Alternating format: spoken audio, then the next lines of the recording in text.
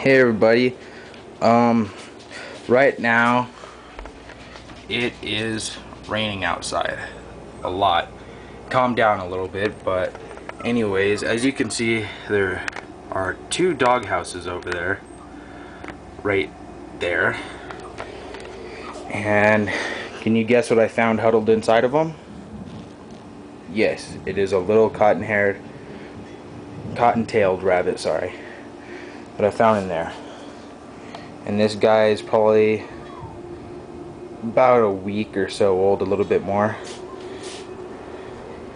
And I just tried feeding him to see if he was eating solids, and he ate some apples and some lettuce. Also drank some water. So I know he's gonna survive. And yeah, I guess I was just showing you guys this.